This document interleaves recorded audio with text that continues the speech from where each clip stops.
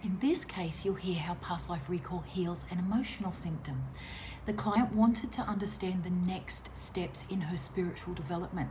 She recalls being a little boy in Africa wearing shorts, playing soccer, and surrounded by loving family and friends where he felt completely content and happy in his tribe.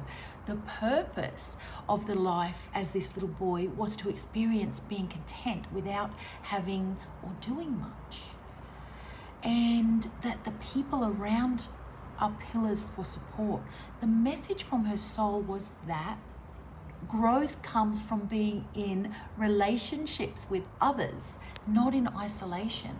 In current life, she knew that it was time to open up to having a relationship and to step into the role of being an example for others.